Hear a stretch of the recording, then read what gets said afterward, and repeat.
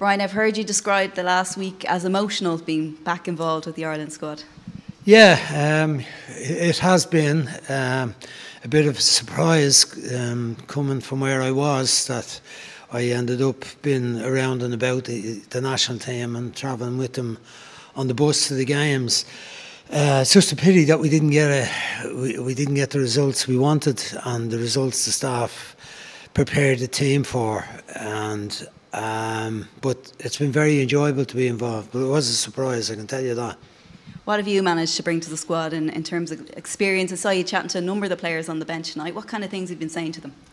Well, I think you'd have to ask them that. I think it's mostly little bits of information, bits of encouragement more than anything.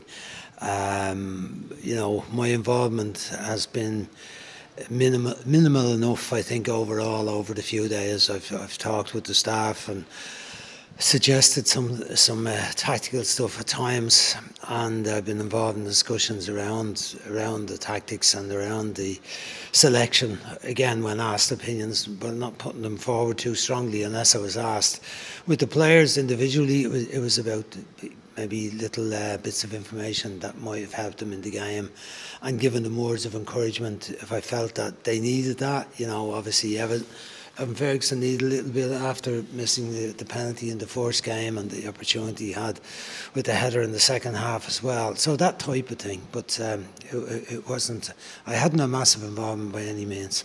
I just said to John there, in the space of just over a week, he seems to have managed to build up a real bond between the staff and the players.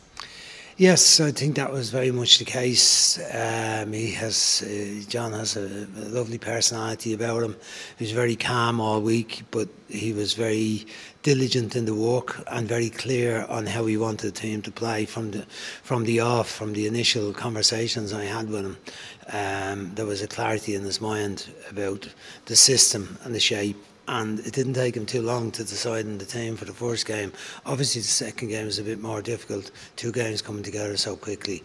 But yes, with the staff were a very happy group. I think the players were also. I think they enjoyed the training. They enjoyed the tactical work that was done, and they enjoyed the bit of fun around the place that there was in the training and away from training pitch in the hotel too. And having been around John for the week now, could you see him as the next permanent Ireland manager?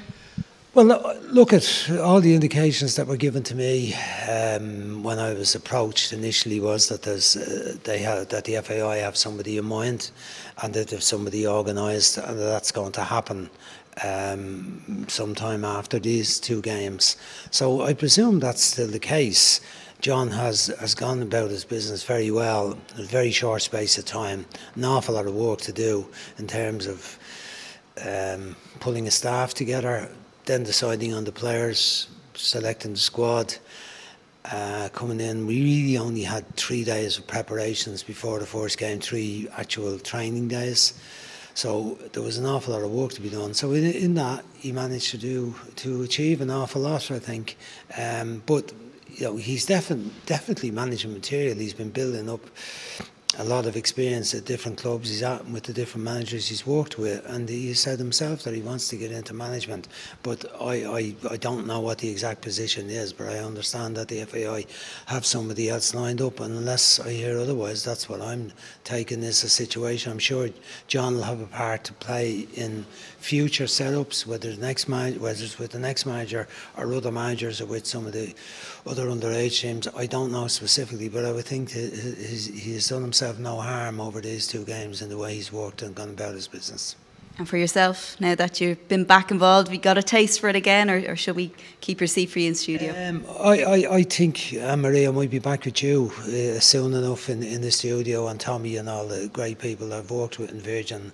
I think that's the way. I was asked to help out for 2 games, and those two games are over tonight. I think is my last involvement, and I haven't heard anything to suggest that that's not going to be the case. But I've been absolutely delighted to be involved. It's been a fabulous experience. It's been a learning experience for me. As much as I've maybe helped out a little bit, I've also learned a lot, and it'll help me in the other work in the future if I'm back in Virgin Media shortly, which I'll be quite happy to do. We'll be quite happy to have you back. Thanks, Brian. Thank you. Cheers. Thanks, Ann Marie.